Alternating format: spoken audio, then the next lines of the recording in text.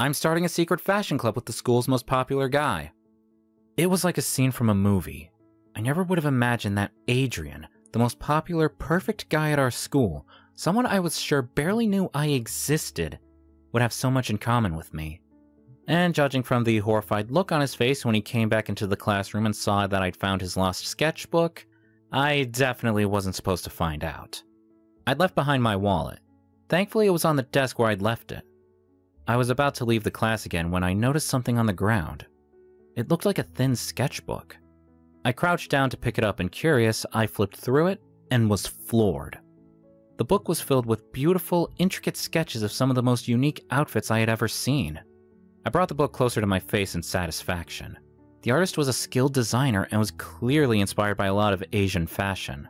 The outfits were crazy, outlandish, and absolutely perfect. Who drew this? They were the exact kind of person I was looking for in my club.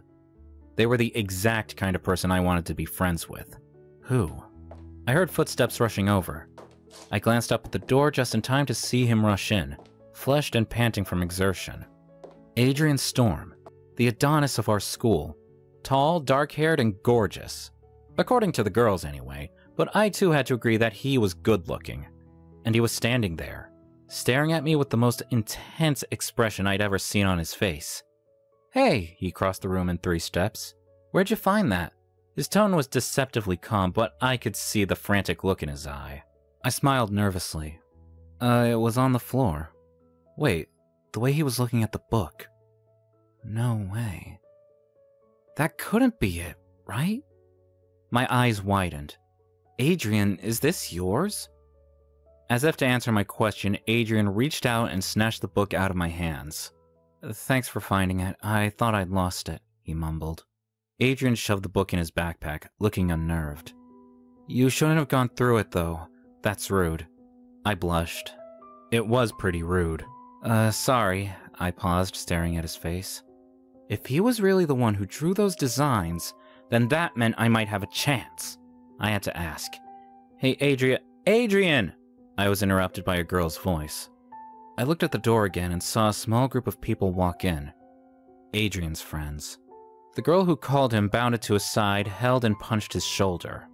"Hey, what happened? You ran off so quickly I thought you needed to take a massive dump," she joked, giving a wide grin.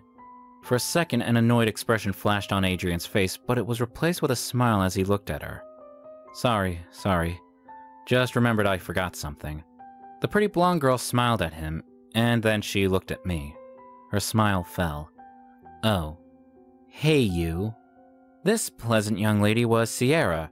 She was Adrian's friend, though according to the rumors, they were hooking up and she wanted to date him. I didn't think they made a very good match. "What are you still doing here?" She raised an eyebrow at me, resting an elbow on Adrian's shoulder. "Still looking for members of that little club of yours?" My gaze dropped to my feet. Man, not now. I just want to go home. Did I really have to deal with her now? Smirking, Sierra turned her attention to me. She never missed a chance to engage in her favorite pastime, which was making my life even worse than it already was for some reason. "When I heard you started a club, I thought it was a joke. But you're serious," she laughed. "Did you expect to find other people here who walk around dressing like you do?" She gestured at my clothing. Instinctively, I looked down at myself.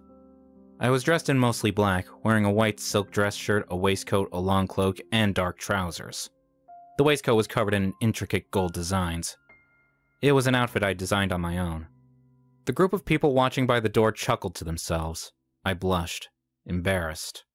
"They don't have to dress like me," I grumbled. Sierra scoffed. "Yeah? Then what are the requirements?" "They just have to like fashion," I said, raising my head to meet her mocking gaze. "Unique types of fashion that you don't see often. I just think it's cool to see how people can express themselves through clothing. Is that so weird?" I asked the question, but I already knew the answer. Sierra blinked at me, unimpressed. "Get on a freaking runway then," she drawled. "Don't make that our problem. Come on, leave him alone." Behind her, another one of Adrian's friends spoke up. Derek. From what I knew about him, he was kind of nerdy and was in the chess club. Seemed to be Adrian's best friend. You're too pretty to be acting like you stepped right out of Mean Girls. Sierra turned her head to glare at him, before looking back at Adrian. Did you find what you were looking for? She asked sweetly. Adrian nodded, but he was still watching me carefully. I felt uncomfortable under his gaze and in their presence in general. These were the popular, normal kids. I felt so jealous of them. The whole reason I started my fashion club was because I wanted to know what it felt like to belong in a group like that. But I couldn't even focus on my own self-pity. Not when Adrian was staring at me like that. You guys can go on ahead, he said. I'll catch up. Sierra, Derek, and the rest of the group looked confused. But nothing about Adrian's voice left any room for questioning. She pulled away, and they left the class together.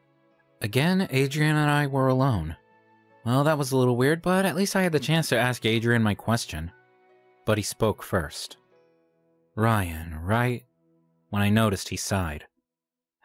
Listen, do me a favor and pretend you never saw this, alright? What? Why? Is it a secret or something? Adrian gave me a look of disbelief. I don't think I can do that, Adrian. I mean, if you can do stuff like this, then...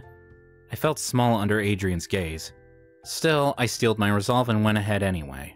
Then, I think you'd be a perfect addition to my club. In Adrian's eyes, I saw surprise. Then anger. Don't even think about trying to get me involved in this.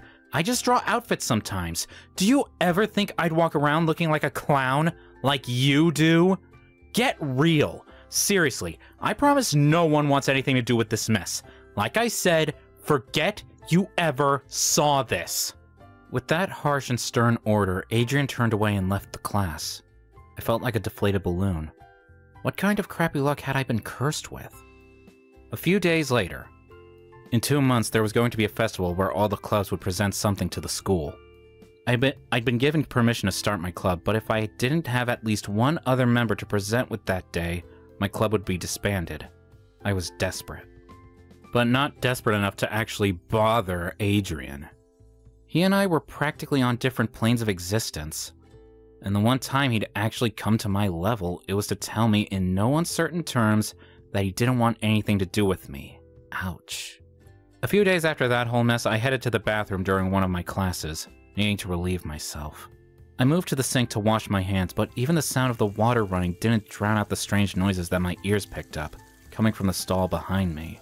Heavy breathing, from more than one person, one of which definitely sounded like a girl. Ah, whoops. I blushed, but I didn't say anything. Unfortunately, the sound of the water made the people behind me aware of my presence. Crap! Dree, I think someone's in here, I heard Sierra's voice say. Sierra. And Dree. Who else could it be but Adrian? Sure enough, the door slowly creaked open and Sierra's head poked out. We made eye contact through the mirror, and I got the satisfaction of seeing her mortified expression. I looked back at my hands as if I hadn't seen her. What are you doing here? She shrieked. The door opened further, and there stood Adrian, buttoning up his shirt. What else would he be doing, Sierra? He asked, exasperated. Don't yell, you're already not supposed to be here. Panicked, Sierra looked up at him. But he saw us. What if he tells? He won't, Adrian insisted. I raised my eyebrows without looking at either of them. He seemed awfully confident about that. You should leave, he said gently. Make sure there are no teachers outside first. Sierra left the bathroom as Adrian came to stand beside me. Why do you keep hanging out with her even though you don't like her? The question left me before I could stop it. I couldn't help it. I was really curious about the answer. Adrian's response was a glare. You're not going to tell anyone about this, right? My question was completely ignored. Our school was pretty strict about students doing things like this on school grounds. If I told a teacher, it very well could end with both Sierra and Adrian getting suspended. I didn't dislike either of them enough to do that. Not even Sierra, despite how mean she was to me. I had no reason to tell, and I was about to tell Adrian as much when I realized how good of an opportunity I suddenly had. I won't. On one condition, I switched off the tap and turned to Adrian, who was staring at me in shock. He was only barely taller than me, but he just felt so much larger. I was nervous, but even more desperate. Desperate to keep my club open. Desperate for some kind of company. even if I had to do something as pathetic as this. Join my club.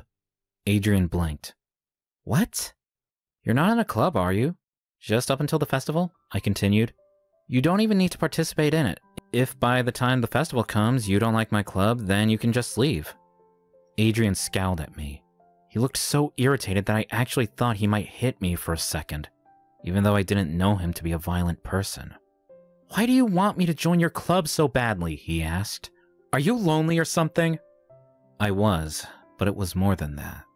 I want you to join because your designs are beautiful, Adrian. I want to bring them into the real world. I willed myself to maintain eye contact with him, holding his dark eyes hostage with mine. I can do them justice.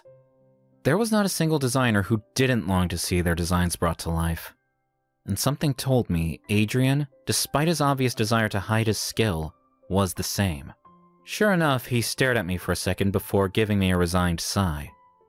Fine. Yes! Now, I just had to convince him to actually stay in the club. Later that day, our club room was a small abandoned classroom. It had apparently been used by the cooking club until there had been a little accident, and the school had to give them a proper kitchen to use instead. There were several burn marks on the floor. I had gone ahead and moved some of my sewing supplies into that room, including a couple of mannequins and a machine. I told Adrian where the classroom was, and the next day after school, he appeared at the door, a deep scowl plastered on his handsome face. Scary. Welcome, I grinned at him as I switched on the light. He gave me a stony glare back. I wasn't used to seeing this kind of expression.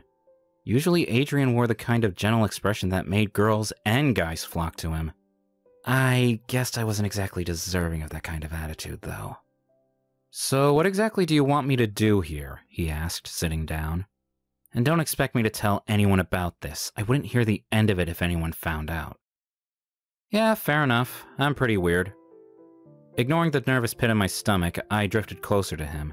Well, can you start by showing me your designs? Adrian watched me apprehensively, before reaching into his backpack and pulling out the same sketchbook. I took it from him and started to go through it. Sorry if you were expecting something like the stuff you wear, but I like colors more, he muttered, leaning back in his seat. With me sitting there in my black waistcoat and trousers, it was probably easy to assume that I wouldn't like colorful clothing, but that was completely far from the truth. Adrian's bright and extravagant designs were enchanting to me. More than that, they were detailed and completely doable. My whole body itched to create them. They're so beautiful, I sighed. When I looked up at him, he was looking away. Why don't you want anyone to know about them? Adrian rolled his eyes. It's not a big deal. I just draw them for fun. I squinted my eyes at him. I wasn't convinced. This looked like passion, not someone who was bored. So why hide them? I doubted I was going to get the answer to that question immediately, but I wasn't too worried about that. I'd actually gotten a member.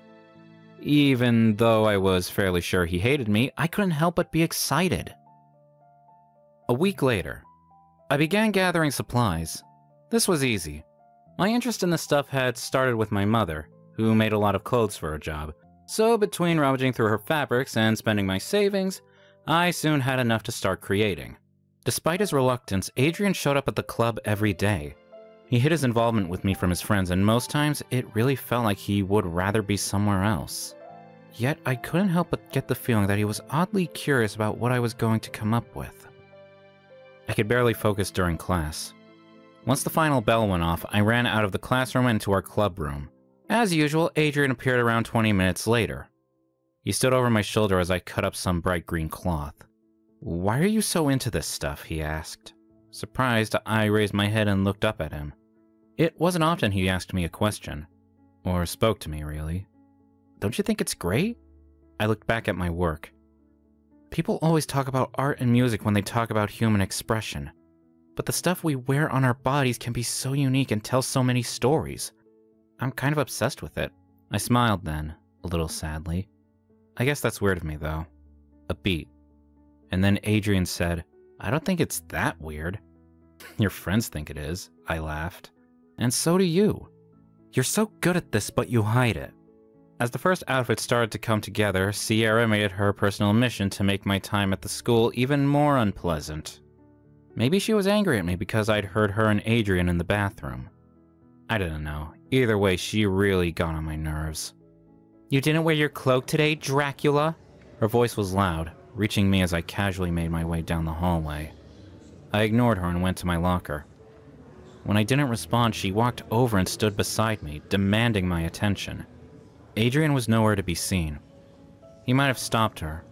At least I like to imagine that he would have. Instead, Derek appeared by her side to try and calm her down. "It's your fault Adrian barely has time for me anymore," she hissed, quiet enough for only us to hear. "Ever since you saw us, he's been avoiding me." That was probably because of my club. In a way, it was my fault. Best you didn't know that, though. "Sierra, come on!" Derek took her by the arm and gently tried to pull her away. "Just leave him alone. You're being unreasonable." Rumor had it that Derek liked Sierra just as much as Sierra liked Adrian, even though she never noticed him. Sounded like a messed up dynamic to me. Sierra allowed herself to be pulled away, still glaring at me. I sighed. I had long since accepted that I was weird and that I stood out. I would have to hide myself if I didn't want that to be the case, but that just seemed impossible to me. Being myself was the only option. Still, I couldn't help but bite the inside of my cheek as I noticed kids around me glancing my way and laughing. Soon, calling me Dracula got pretty popular. A week later, the club became my safe space. And Adrian, despite his best efforts to remain uninterested, became part of that safe space. As it became more and more obvious that I was serious about bringing his vision to life, Adrian's own passion started to show. "Where did you even learn to do this?" he whispered in awe, staring at the mannequin. I crouched down in front of it, holding a couple of pins between my lips. "TV and internet, mostly," I responded in a muffled voice. "It's not hard to learn if you really want to." Adrian scoffed. "People have to pay thousands of dollars and go to school to learn this stuff.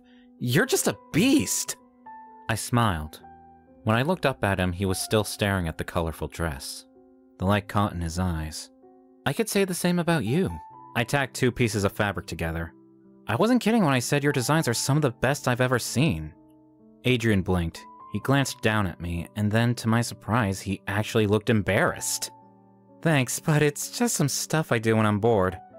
"Well, it's awesome stuff." I stood up. "Thanks, but not many people would agree with that," Adrian said. "I'm a guy, you know. I mean, people would think it's pretty weird that I'm into it in the first place, not to talk of actually being good at it." I watched him, curious. I really never expected someone like him to have self-esteem issues. As if he saw the confusion on my face, he decided to clarify. "I mean, back in middle school, people picked on me when they found out." Oh, now it made sense. He'd gotten bullied just like I was. "Well, you don't need to worry about me judging you," I said, trying to raise his spirits. "I'm probably a bigger weirdo than you could ever be." Suddenly, Adrian looked at me firmly. "You keep saying that," he said. "Saying what?" "That you're weird." "Look, I know what I said that day, and I'm sorry, but you're not, Ryan. You know that, right?" I blinked at him. Well, of course I was weird. I walked around looking like I'd stepped out of a Bram Stoker novel. If that wasn't weird, I didn't know what was.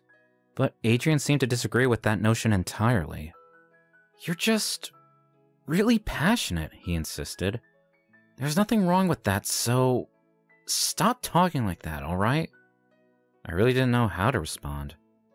I guess I'd gotten so used to seeing myself as the weird kid that having someone challenge that so directly was a little jarring. I couldn't handle him looking at me so earnestly, too. I smiled sheepishly and looked back at my work. "I'll try my best," I mumbled. A few weeks later, having a close friend for the first time in ages was so refreshing. It made me realize that somewhere deep inside I had started to dread going to school every day. But as Adrian and I started to grow closer, I woke up every morning excited to leave the house. Excited to see him. He was self-conscious about his interests, that much was obvious. I thought he wouldn't want to hang out with me outside the club because of this, in case anyone found out, so I was shocked when he actually started to seek out my company. He would come and sit beside me during lunch, which drew a lot of attention. After all, when did someone get to see the most popular guy at school willingly sitting beside the weird kid? One such afternoon, Sierra and Derek walked up to our table. Adrian, what is going on? She demanded.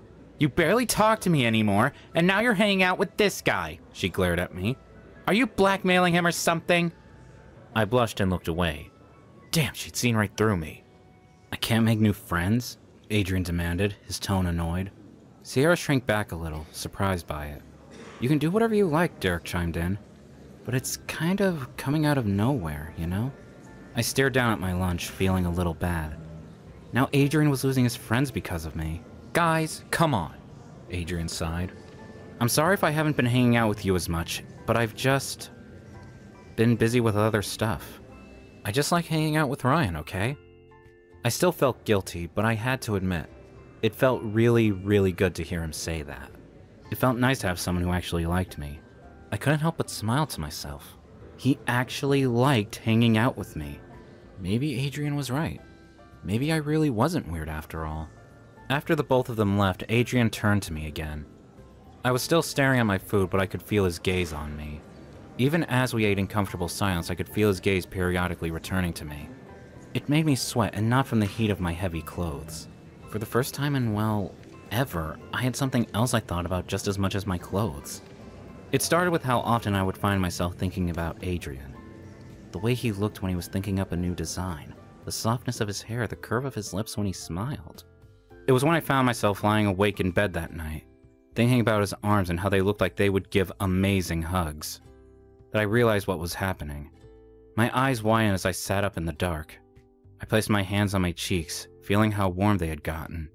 Oh my god, I whispered to myself. I like him.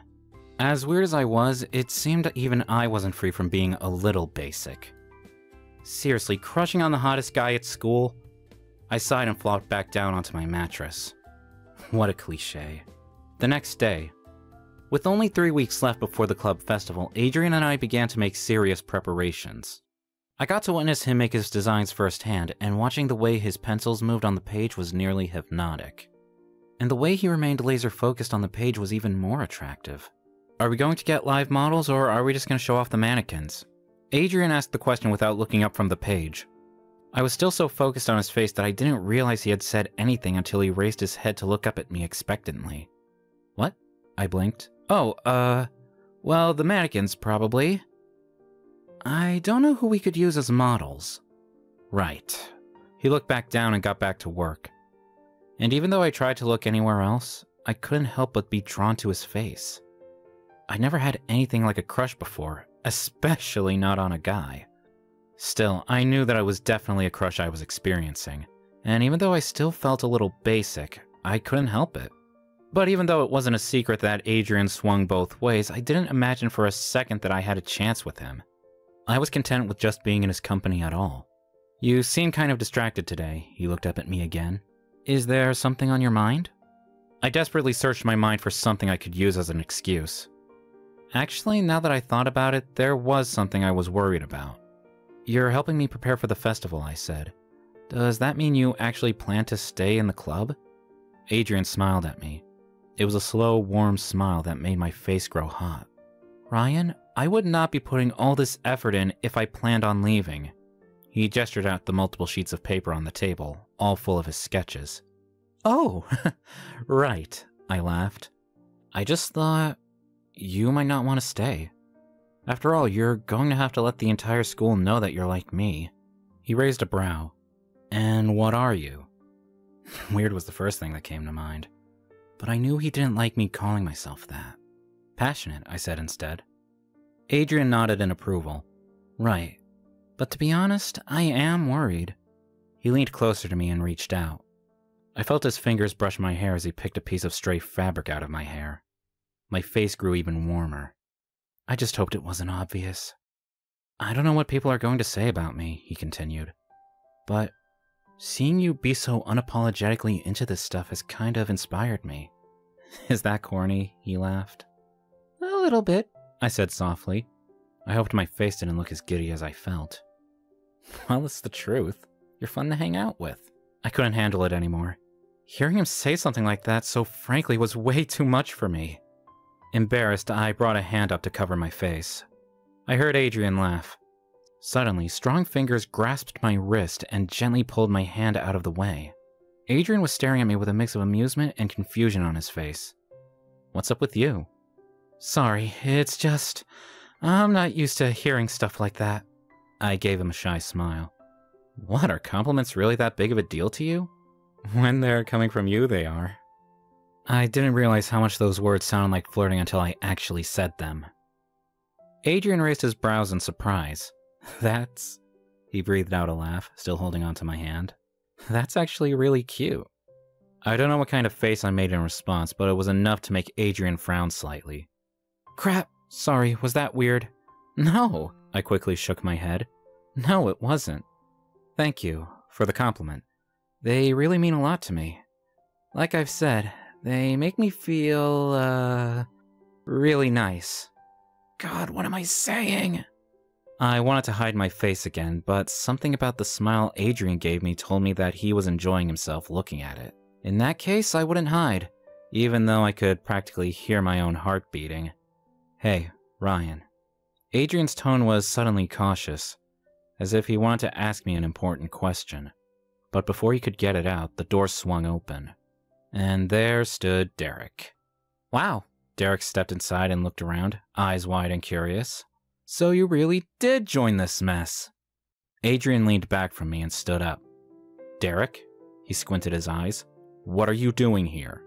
Derek glanced at me briefly before looking at Adrian again. Just confirming something. What, are you guys a thing too? He smiled slightly. Sierra is really not going to like that. For some reason, there was something oddly sinister about Derek's tone. Adrian seemed to have picked up on it as well, suddenly looking apprehensive. What, are you going to tell her? Adrian asked. Probably. She's been dying to know why you barely give her any attention these days. Derek looked at me again. You've seriously been spending it all with this guy? Do you have any idea how much she likes you? I shrank back under his judgmental gaze. At this rate, Adrian was going to lose his friends because of me. Worst still, who knew what would happen if Sierra found out? She was the kind of person to run anyone's reputation into the ground just out of spite. I had to do something. Stealing my resolve, I stepped forward. I made him... Adrian cut me off. Cut it out, Derek. I know you like her, but you don't need to act like this just because you're jealous. I'm here because I want to be. Derek scoffed. He simply turned around and left the room, not saying another word. Adrian sighed and sat back down, his brows furrowed as he got back to work. The frown on his face told me he had just as bad a feeling about this as I did. Later that afternoon, by the end of the day, everyone knew. All Derek had to do was tell Sierra. She made sure the rumors spread like pollen. The whole school was talking about how Adrian had joined my weird club, and how he had totally abandoned his real friends to hang out with that emo loser. Some rumors even spread that we were dating. Those ones quickly became the most popular. I was devastated. Overnight, Adrian had been demoted to the same social status as me. But even though he was upset, he refused to leave my side. He could have just told everyone that I blackmailed him, but he refused. I meant what I said about you inspiring me. I'm not going to try and hide to impress anybody anymore. He chose me over his popular friends and his status. I really couldn't believe it. Even though we had both been socially murdered at that point, we continued our preparations for the festival.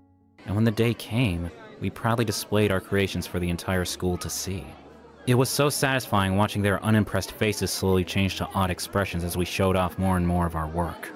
After that day, we even had 3 more people express their interest in our club. Just like that, I had even more people to share my passion with. And that's what it was. Passion. Maybe I was a little strange to most people, but Adrian helped me learn that I should be more proud of my passion. After all, passion fueled creativity. And creativity was what I admired the most about people. It was also what I admired the most about Adrian. A week after the festival, we left school together after our club meeting. Oh yeah, Adrian looked over at me. I just remembered. I've been meaning to ask you something. I looked back at him. Really? What? Adrian smiled at me. If it turns out that I'm completely wrong and you don't like guys after all, this is going to be as embarrassing as anything. But here goes. Do you want to go out sometime? Maybe to a movie? I felt a swell of joy. Barely able to contain it, I bit the inside of my mouth and looked away, blushing. Jeez, was it really that obvious? I mumbled. You blush so easily, man. I'd be blind if I didn't notice. Adrian laughed. I laughed as well, lowering my head slightly. I didn't even want to know how red I was at that moment. Well, it's a good thing you're not blind then, because the answer is yes. Conclusion. Adrian and I started dating officially after going out a couple of times. It was a major first for me, but it was exciting as it was new. As for Derek and Sierra, they got together as well, but one glance at them was enough to tell that they weren't the best match for each other. Together, Adrian and I ran our club. It stayed small, but we liked it that way. I was just happy to have a group of people I could share my zeal with, and I was happy to have Adrian by my side. I was so happy I'd left my wallet behind that day. The end. Do you have a weird passion you keep hidden to yourself? Thanks for watching. Consider subscribing to become part of our Rainbow Force and stay wholesome.